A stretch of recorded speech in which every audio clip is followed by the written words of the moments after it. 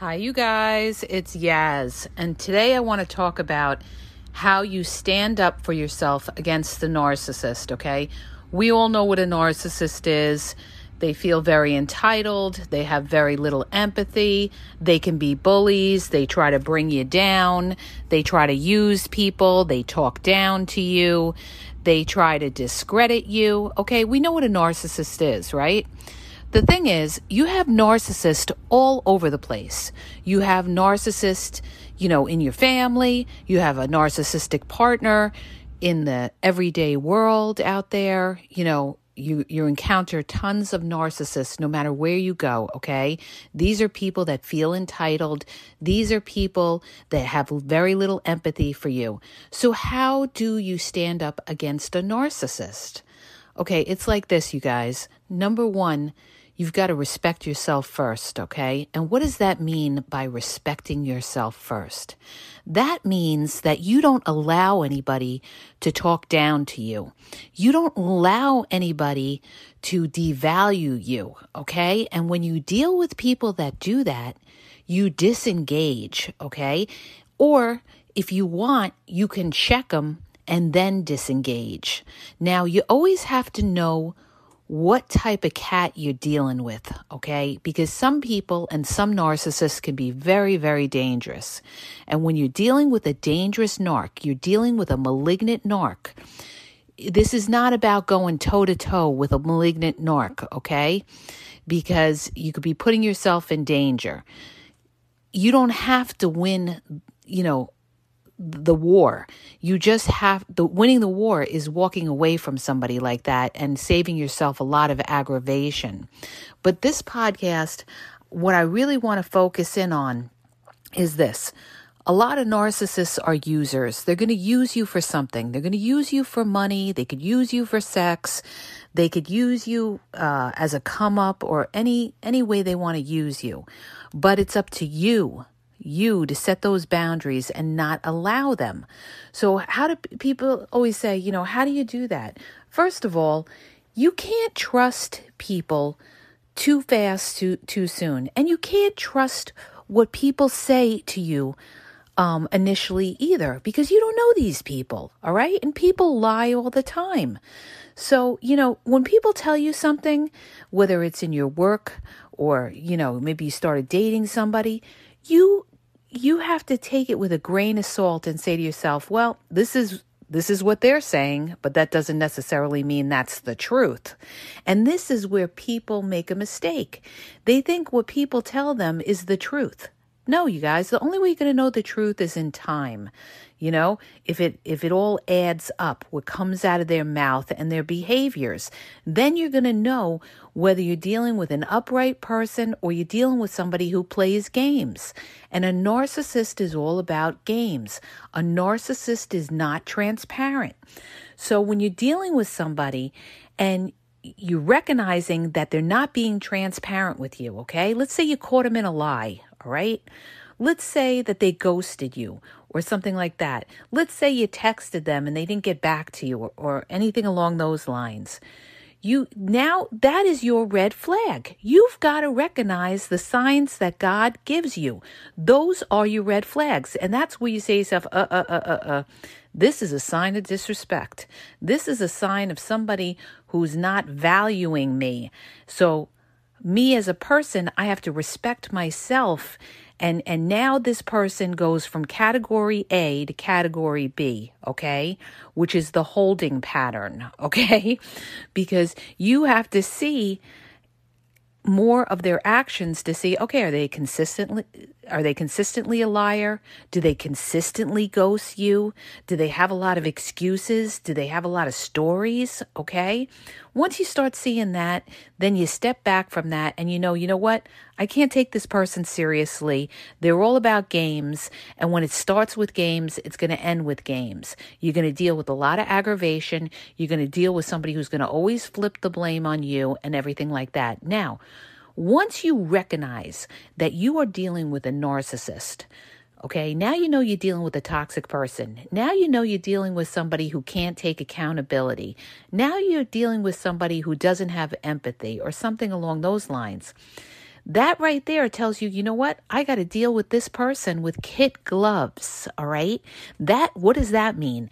That means that I have to watch what I say to this person, because if you're dealing with a narcissist, they're going to try to, if you have a falling out with that person, they're going to smear you all over the place. They're going to smear you on social media. They're going to smear you to your friends and family. They're going to have a vendetta to try to take you down. But if if you have your antenna up and you recognize that you're dealing with a narcissist, now you know that not to tell them personal information about yourself, maybe your finances, maybe something about your family secrets, maybe about your vulnerabilities or anything. Now you know, okay, I got a couple of red flags here. Now I know I can't trust this person. So now I can't tell them anything that's personal business, okay? But when you want to stand up to a narcissist that is like gaslighting you or anything like that, what you got to always remember is they're going to say whatever they're going to say. Who cares whatever they say? If it's not adding up, if it's not making sense, if it's causing confusion in your mind, ding, ding, I am dealing with a narcissist. I am dealing with somebody who gaslights me. You got to go by how you feel, you guys, okay? And this is where people get fooled because, a narcissist can switch up. Sometimes a narcissist will give you half-truths. And this is to throw you off. Half the time they'll tell you half a story that's truthful and half that isn't. And this is to make you believe them on the false information that they give you that, oh, okay, well, maybe their story is true. Okay. But if you have any kind of doubt, like I always say, you got to trust that gut. If you have any kind of doubt in what they're saying, then you know that you're dealing with shady business, okay? Shady business. So how do you stand up for yourself? When they're sitting there and they're trying to put you down or something like that, the last thing you do is go back and forth and argue with the narcissist, okay? Because you are giving them what they want. They want to have you. Their goal is to make you doubt yourself. Their goal is to break down your self-esteem. And this is why you don't go back and forth with them. Because when you go back and forth with them, you are entertaining them. And when you entertain somebody, you are making them important. Okay? So, a lot of it has to do with yourself and recognizing who you're dealing with, what they're saying, what they're doing. And that's half the battle, because a lot of people that fall victim to a narcissist, the reason they fell victim to a narcissist is because they didn't know they were dealing with a narcissist. It wasn't till later on. You know how many people sit there and they tell me on my social media, oh, if I only knew this like years ago. If we all only knew this years ago, our lives would have gone a different path, okay? But we didn't know that, okay? So the biggest thing is to recognize, educate yourself, recognize when you are dealing with somebody that is not transparent, somebody gaslights you, somebody who makes excuses and does all that. Standing up for yourself doesn't necessarily mean that you got to sit there and tell the narcissist off, okay? Standing up for yourself is walking away, okay? And realizing that, you know what? I don't have to plea my case to this person because this person is toxic. So no matter what I say to them is not even going to matter to them. You could be spieling out the truth. And do you think they care? No. Do you think they'll validate you? No. Okay. So then why waste your breath? Why waste your breath? You don't waste your breath. You disengage and you realize that you're dealing with a toxic person. And if you want to say something to them, you could say something to the effect of, well, that's your version of it. My version is quite different, okay? That's your way of letting them know, you know what? You're not going to sway my mind. You're not going to have me change my opinion or have me self-doubt myself. This is how you stand up for yourself. And it's up to you to decide if you want to even deal with that person anymore. If you have to deal with the narcissist like that, then you have to deal with them kind of on a gray rock type of way. In other words, don't tell them too much. Don't get into big conversations with them. Don't go back and forth. Just be like, okay, if that's what you believe, that's your your choice. We can agree to disagree, okay? That's you holding your ground, that you are not going to be swayed. This is how you stand up to a narc, okay? Another way you stand up to a narc is that you don't have them try to persuade you to do something that you don't want to do, okay? They're very manipulative, all right? And they love to use guilt to try to make you feel guilty. What a lot of narcissists do is they build a web. In other words, they may do little things for you or whatever to make you feel indebted to them.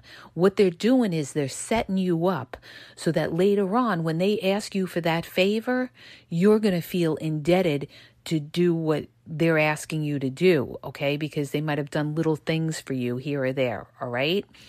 You are not indebted to do that, okay? If they want to do that, that's on them. But you should not break your own boundaries, because when you break your own boundaries, guess what you're doing? You're disrespecting yourself. Not only are you disrespecting yourself, now the narcissist knows that you're weak, okay? Once a narcissist knows that you're weak, that you're always giving in to the narcissist's demands, the narcissist it's like fueling a fire. They get stronger and stronger and stronger. The more the narcissist is able to break your boundaries, the more the narcissist is going to run with it.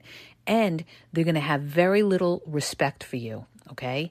Then the abuse really starts. And this happens to a lot of people, a lot of married people that get involved in relationships like this, that try to hold the relationship together, and they give in to certain things, or, people stay out all night, people don't text back, people talk to them in a very abusive manner and stuff like that, and they let it go, and they sit there and they argue and they say, well, if you ever do that again, ever talk to me like that again, and the narcissist still talks to them in a very disrespectful manner.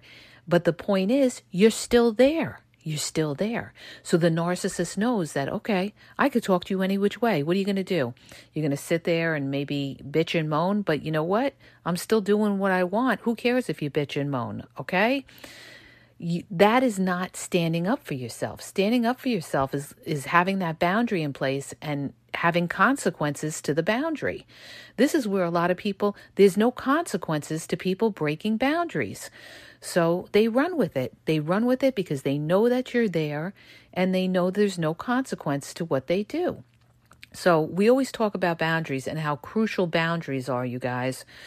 You have to know yourself, what you will accept and what you won't accept, okay? And you can't be codependent on the narcissist. This is another problem. So many people are codependent on having the narcissist in their life. Now, some people are in certain situations where they have children and they've got to deal with the narcissist and everything like that. Like I've said in prior podcasts, when you have children with the narcissist, you only deal with what's in the best interest for the children, okay? What is the best interest for the children? You don't go back and forth with the narcissist, because all you're going to do is give yourself a headache, all right? And it's also going to upset the kids. But when you're in a relationship or you have to deal with a narcissist or something along those lines, you have to, you've got to set those boundaries in place so that narcissist, the cycle of abuse doesn't get worse, okay? And you've got to say to yourself, you know what? I've got to be prepared to pack up and leave if I can't deal with this, because you have a choice. Your choice is to either let the narcissist break your boundaries, okay? In which case, you're not going to be unhappy and the abuse is going to get worse and worse. Or you're going to say to yourself, okay, I'm putting this boundary up. I'm letting them know, give them one pass. And if they keep doing it after that, I have to walk away. And I have to walk away, but I have to also know that I could stand alone. This is so important, you guys. The older you get, the more you're going to realize that sometimes in the end, you is all you got. Believe me when I tell you, all right? Because I have gone through that. I have been in an ER 3 times this month with my kid, all right? And believe me, a lot of the narcissists in my life were not there, all right? So in the end, I was, in the end, you is all you got, all right? And you do what you have to do as a warrior. And especially if you have a child involved, and you love your child and you do everything for your child, okay? That's why I'm saying you got to be able to stand on your own. When you're able to stand on your own, you are a powerful person, okay? There is nobody that could take you down. And if you deal with people that have been through things, okay? Some people have really been through trauma and tough things in their life, all right? And they know what it is to be down. If you're somebody who's been like that, you know exactly what I'm talking about. And a lot of these people that have been through things are at a point where they're like, you know what? Nobody's going to talk to me that way. Nobody's going to disrespect me. Nobody's going to put me in a position of abuse or anything like that. Why? Because I've already been down. I know what it is. And I know that I could stand alone, and I'll never take that from anybody again. And this is where you've got to be at in your life. You've got to be at a position where you could say, you know what? Today or tomorrow, this person is not in my life. I'm going to be okay. I'm going to be okay because I'm working on me. I'm working on taking care of myself financially. I'm working on my health. I'm working on taking care of my kids.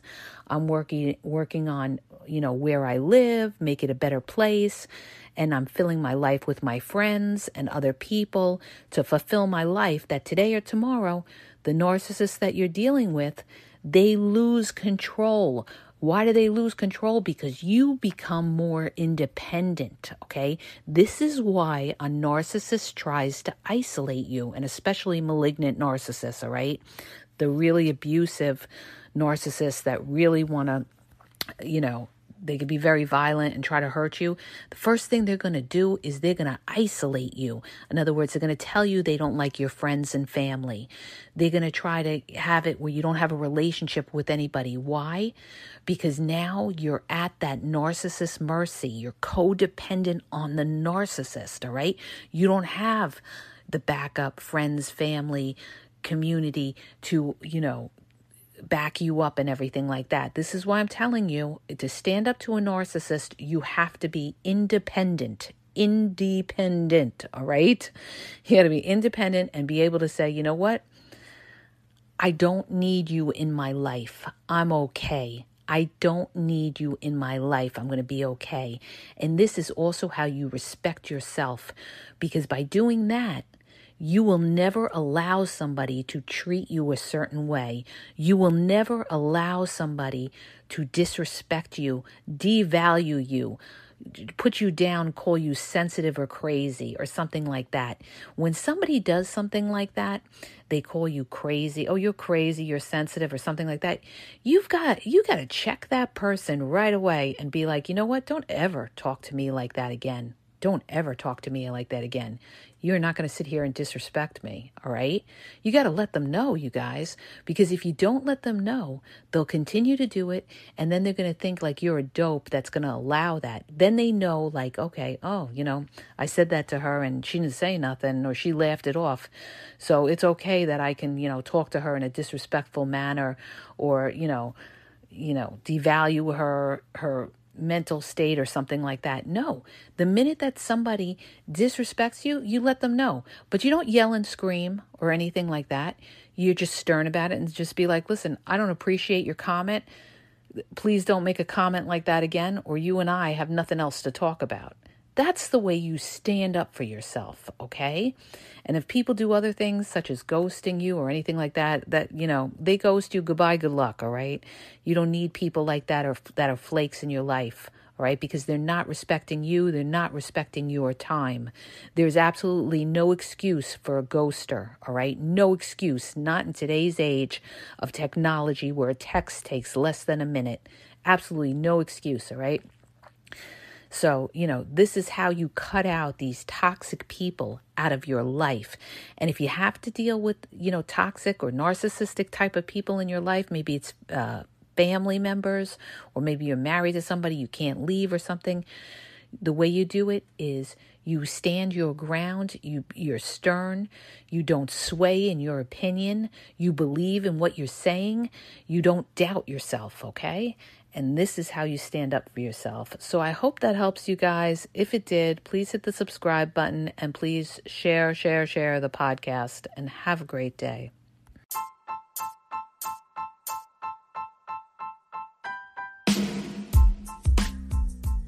If you're having trouble in your relationship, or maybe you're dealing with somebody who's a narcissist and you're really confused, you don't know what to do, you need some advice or some clarity, well, I offer email and also phone coaching. Please go to the podcast description for the link on how to get email or phone coaching, or maybe you just have a question that you need answered. All questions will be answered confidentially, so go to the podcast description where it tells you how Yaz can answer your questions.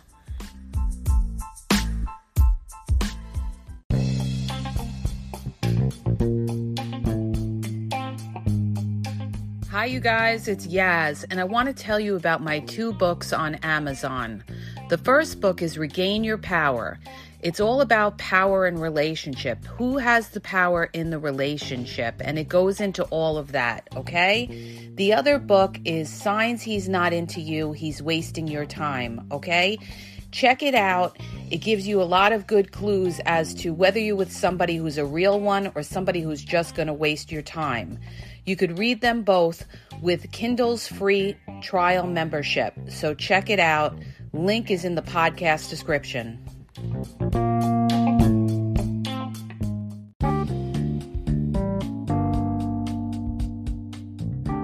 Hi, you guys. I just want to make you aware that the Game Exposed podcast now has their merchandise available. You can check out the link in the podcast description. There's hoodies, there's sweatpants, there's t-shirts, there's cool hats. So go check it out. Link is in the podcast description. And follow Yaz on Instagram at dating_advice_Yaz.